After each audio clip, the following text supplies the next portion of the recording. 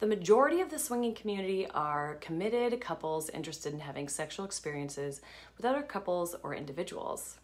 In my experience working with couples in therapy, one partner's interest in swinging can be quite anxiety-provoking for the partners on the receiving end of that brand new information.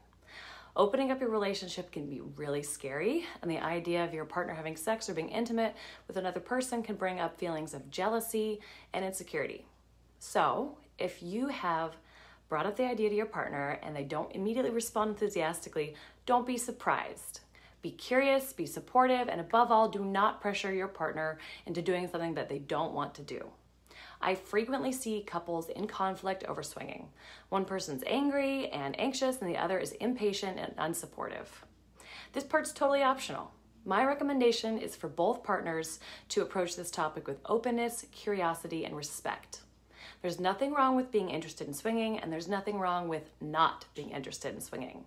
Vanilla sex is not bad, and kinky sex is not inherently better. Shaming your partner for their sexual preferences can have seriously long-lasting and damaging impacts on your relationship. So if you're struggling to have conversations about swinging and you're unable to be kind and respectful to one another, it's a good idea to see a sex therapist. We can help facilitate a conversation with both parties feel heard and supported. If you can't see a sex therapist, there are tons of great online resources for couples who have a desire mismatch around swinging. That's all for today. Thanks for watching, and hit subscribe for more videos.